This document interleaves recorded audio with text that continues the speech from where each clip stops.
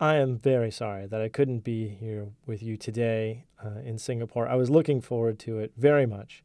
But since I'm addressing a room full of journalists, I'm probably sure you're aware of what is happening in Washington, D.C. with the federal budget, which would prevented me from being able to attend. However, the conference organizers graciously allowed me to be able to come and speak to you this way. And so I think someone said the show must go on, so let's get on with the show. The core of my talk is really about the question, are we in a golden age of journalism? I believe we are. There's been an explosion of creativity across journalism that gets me very excited. Data visualization, open news hacking, social curation, user-generated content. It's a fantastic time to be a part of journalism. But before we go too far in our idealism, we need to balance the potential of the digital age with the critical values that distinguish journalism from public relations. Borrowing a phrase from David Enser, director of Voice of America, where I'm recording this video, he said, "We aggressively need as reporters to utilize new tools, but keep close to the old journalistic values." New tools, old values, and I heartily agree with him.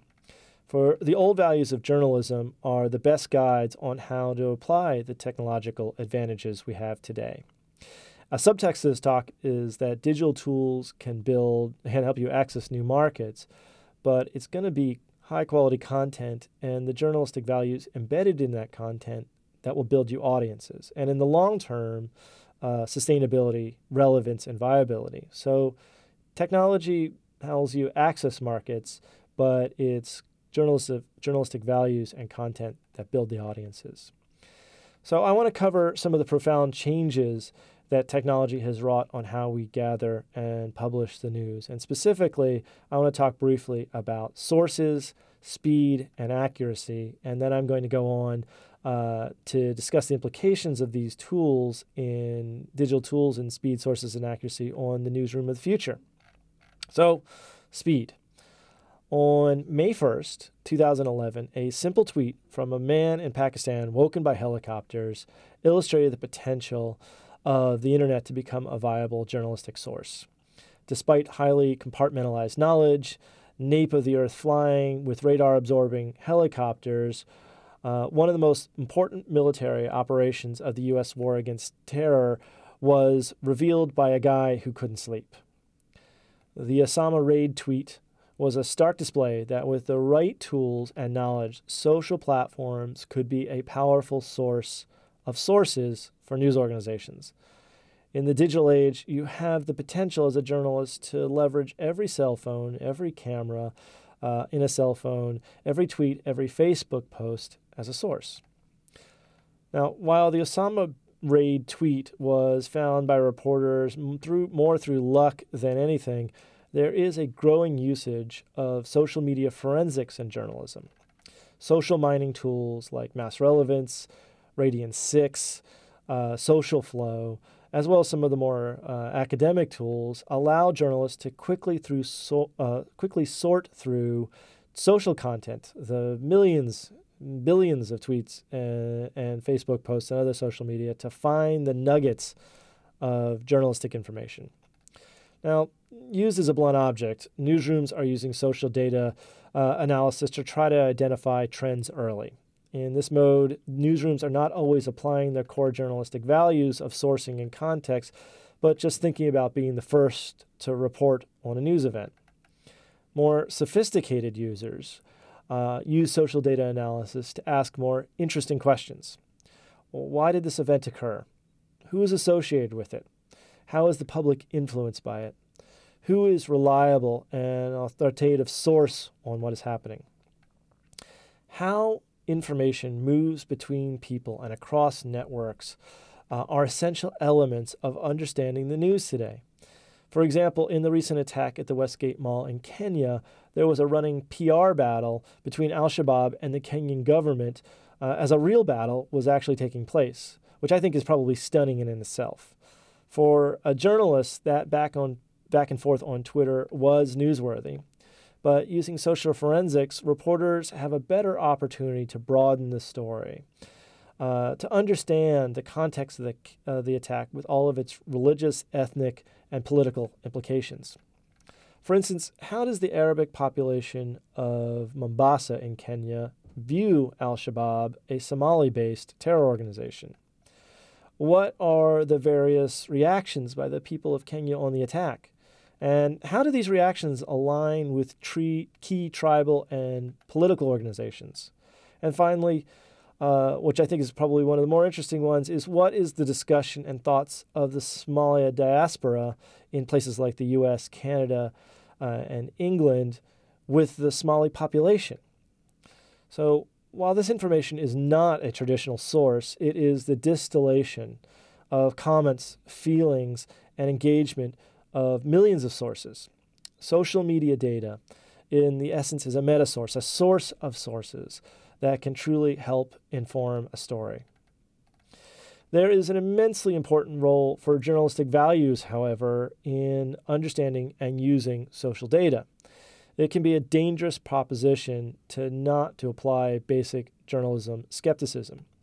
A great quote from Jennifer Carnig, Director of Communications at the New York ACLU, said, "When everyone has a video camera with them at all times, the potential is limitless. But there is clearly a downside to that, because when everybody is submitting stuff, it's hard to know in real time what is valid. There is the potential for mistruths to be out there." And I heartily agree. Now, in terms of sources, there is a second powerful new source, and perhaps one that's still in its infancy, that we need to take advantage of, and that is data and data itself. Journalism is rooted in storytelling, and the tradition of is a reporter going out and talking to as many people as possible to be able to shape a story and understand it. And it almost goes without saying that when I say sources, 99% of you in the audience think people. However, we have to start broadening our minds. Computer-aided reporting and journalism and data visualizations by people like organizations like NPR, Ushahidi, Info Amazonia, New York Times, and infographics like Visualizing Palestine are beautiful examples of how data is not only enhances storytelling, but is the story. Data is a valued and valid, highly relevant journalism source because powerful data analysis tools now have become accessible and affordable for non-technical users. As a journalist, you don't need a PhD in statistics or have the title of a data scientist to be able to mine journalistic insights from data sets. This is information that was not possible to glean from any one person or even groups of people in the past. And data journalism and data sets as a source is a new way to try to understand, again, the big picture and understand the context of what is happening inside that big picture. So if your future newsroom is going to start recruiting data sources, a good place to start to understand this is the Data Journalism Handbook and getting your reporters to understand the basics of things like Google Fusion Tables and Tableau. So the second key issue that's been affected by digital media is speed. The increased speed in which news organizations gather and publish content is one of the most notable challenges for digital organizations today. An over-focus on speed without a respect for accuracy leads to problems, often quite public problems, for careless news organizations. Our ability to identify information and publish it quickly has sometimes outstripped our collective journalism judgment. My analogy is that we just gave my 7-year-old the keys to a Ferrari. However, there is a reason that speed to publish is a part of journalism. This speed is because of an abundance of riches. The sheer amount of observers with social media accounts, cameras, and audio devices pointed at every news event happening in the world gives reporters and editors an ability to access and then rocket content around the world. And this 24/7 unblinking eye has brought us the iconic real-time images of news events that we would never have seen before. So sometimes speed is the point. I have sat transfixed in front of my computer watching the Tahrir Square protests as they unfolded in real time in front of me, and I was on the square. We saw Neda Agan Solta die before our eyes during the 2009 protests. And we watched as people were plucked out of the frozen Hudson River from U.S. Airways Flight 1549 that was crashed. And we were seeing these things as it was happening, as it was recorded on cell phones and posted onto the internet. So speed in which journalists and the audience itself facilitated raw content has been a powerful witness to important events that only a few years before would have been hidden from us. In this case, immediacy and realism, the being there, was the point. Was true journalism, and that the editorial judgment was to point the camera and not interpret the events at the time. But there are downsides to speed without journalistic and editorial judgment. In the U.S., the Boston bombing, it was Pete Williams of NBC News who brought a strong journalistic perspective to rapidly evolving events. And for the Arab Spring, for Twitter audiences at least, it was my friend Andy Carvin of NPR. Both of these journalists, whether doing original reporting or curating original sources or exclusive information, stopped to ask the all-important question, do we have another source? Can we corroborate that? As Pete Williams described his approach to reporting, the essence of journalism is the process of selection. Today, speed to market is important to the credibility of newsrooms, but also to the financial bottom line, as speed brings eyeballs. But our future newsroom has to balance speed with my next topic, and that is accuracy. So accuracy is not antithetical to speed. Editorial judgment connected to digital workflows can work efficiently to produce sensical and accurate content in near real time. Like sources and speed, accuracy can be aided by technology. But today we have to reassess our understanding of accuracy in a digital world. At the core of accuracy is context. What is reliable? What is verifiable? What's in the public interest? And which public? What is the proportionality of one story to another? So when we think about accuracy in journalism today, one of the things we have to think about is the public is no longer a passive or remote receiver of the news. They are a participant. And the best organizations not only understand that, they enroll the public in working with them to make reporting possible that was not possible before. Crowdsourcing is a new way in which we can reach out to the public directly to aid reporters and they pursue stories. And this is exemplified, in my opinion, by the work of The Guardian in the UK, as they produced incredibly detailed, insightful, and frankly just interesting information about the British MP expense scandal in 2009. So faced with mountains and mountains, I mean literally thousands of pages of MP expense reports, they turned to the audience to help them process these pages into data, which then could be utilized in reporting. But beyond that, they trusted their audience to actually participate in a deeper way. And in fact, asked their audience to point out interesting things that they found when they were reading these reports and putting them into data. Basically, tapping the audience on the shoulder and saying, hey, would you please tell us about the juicy bits? And the success of working with the audience has led to Guardian Witness, a new crowdsourced platform for their journalism. On this platform, Guardian reporters can go to the public and ask them for all range matters of help. They could upload a picture, make a comment, take a survey, give their opinion, get a piece of video. And so the role of crowdsourcing in improving the accuracy is starting to grow. In the U.S., ProPublica's Free the Files project around asking the U.S. Citizenry to help transcribe U.S. political spending, again from thousands of pages of paper reports and online content, in turn allowed ProPublica to release a new tool that we should all take a look at, which is called Transcribable, an open source project that allows journalists to build crowdsourcing projects. There's another tool, or a new company actually out there, called OpenWatch, where news organizations can task or find already uploaded content of a network of citizen journalists around the world. It was used to great effect in both in Egypt and in the Turkish Istanbul protests. There are other services like Storiful, which you ascribe to, and you can get information that is crowdsourced and verified by Storiful, and that really extends the editorial process in the newsroom. So there is another technology, and this is more of an emergent technology that I think that we need to think about in accuracy, and that is algorithms. Yes, a very geeky topic.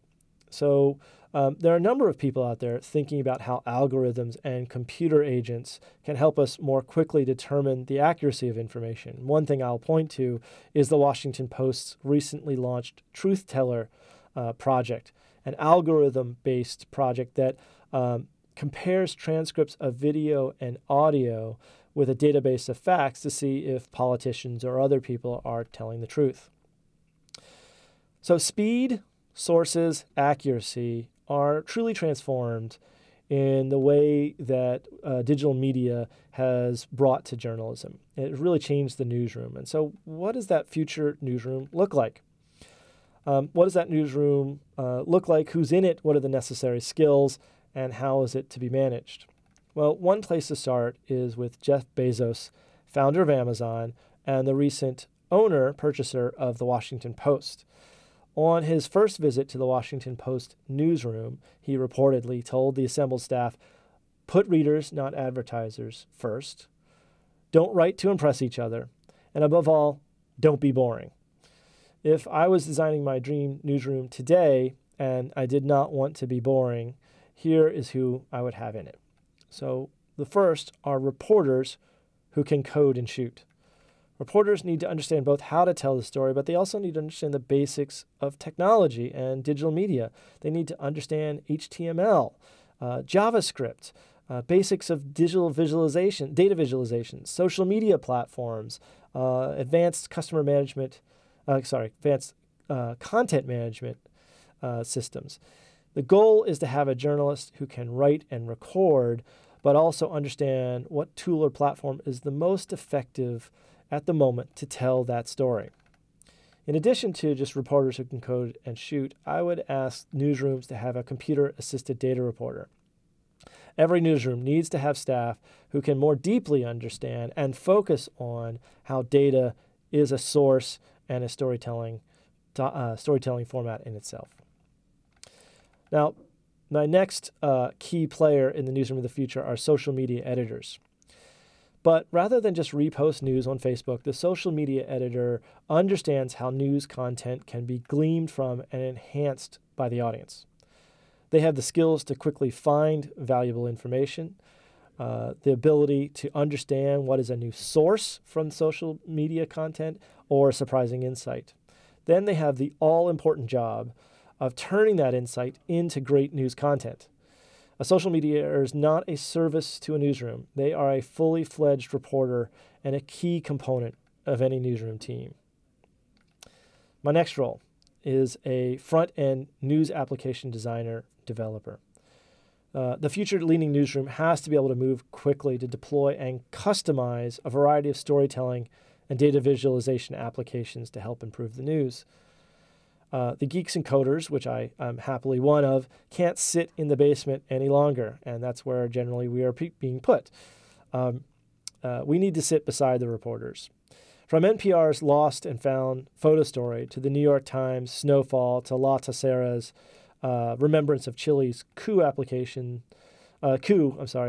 designers are working in newsrooms, sitting alongside reporters to tell interactive and immersive stories, to draw readers in, build unique storytelling formats, and create new experiences unlike any other in traditional means. So my last key player is the digital media analyst. Data-driven insights into the audience and how they consume and react to, use, and even share content can help editors and reporters shape when and where and how they present content. Data-driven insights into audience can also help editors understand where they're not being successful. News organizations are making a big mistake if all they see in analytics is, hey, we're up, we're down this week. So today I've discussed how new digital tools of journalism can help us work faster, smarter, and allow us to tell stories in new ways. However, I caution us that if we don't approach these news tools with a respect for the core values of news, we will undermine journalism. While a headline or a flashy presentation might divert the eye, it's the values embedded in your content that will build long-term audiences, and in that, the viability of your business. So we are in a golden age, but only if we collectively realize that everybody in that room are the founding fathers and mothers of this new age. As founders, what you think and do today will be the basis for how journalism continues to grow and evolve. The advantage of technology is only one half of the equation. What we do with these tools to ensure that our news is an essential part of building and improving our communities is the more important part of the equation. So the next 2 days are a wonderful time to dive into the depths of the new digital workflow, the role of data, crowdsourcing, and social media. I hope you spend this valuable time learning, connecting with each other, and talking about how to build the future of journalism. It's a wonderful time to be a part of journalism. I'm very sorry that I'm not there, but I hope you have a wonderful next 2 days. Thank you very much.